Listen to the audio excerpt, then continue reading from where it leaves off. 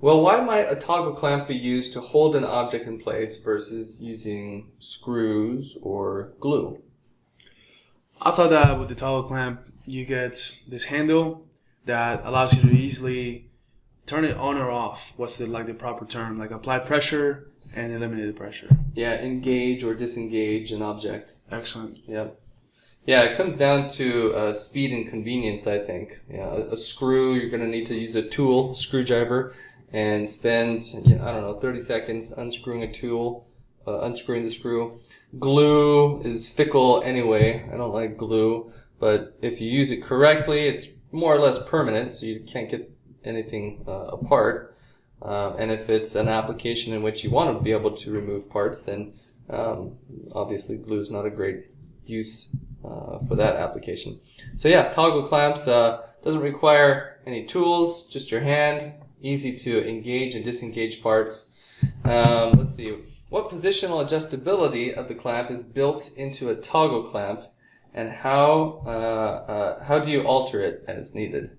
Could you elaborate what you meant by positional adjustability? Sure, yeah, great question. So let's say that I've got a surface like this, my hand, and I've got the toggle clamp mounted right here, and then can you hold this pen and like put it between the rubber stop in my hand?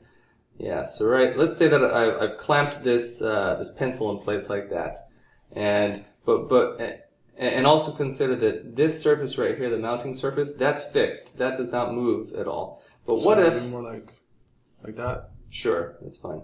What if we find that the toggle clamp is not quite holding that pencil in place? Maybe it's it comes down like this, and there's this gap.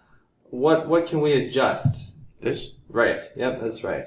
Yeah, that's. I never noticed that before. So that exists there. You can tighten it. That's right. Yep. That'll move this rubber stop, up or down as needed. What is this called? This is just a threaded stud. That's it. Okay, and why might someone use a toggle clamp to hold something down versus just putting a heavy weight on it? I hypothesize that because the toggle clamp is smaller than you're looking for pressure to keep something in place, and pressure can equate to like a large mass on top of it. Imagine like a big stone to hold like a sheet of paper in place.